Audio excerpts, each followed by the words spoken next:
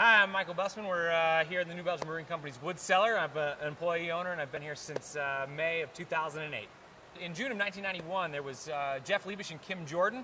Jeff, before that, was a home brewer and an electrical engineer, and Kim was, in fact, a social worker. And they were married in 1990, and come 1991, the big plans for the Belgium Brewery right here in Fort Collins fired off in the basement of their house with 22-ounce bottles of Fat Tire Amber Ale and Abbey, a Belgian double.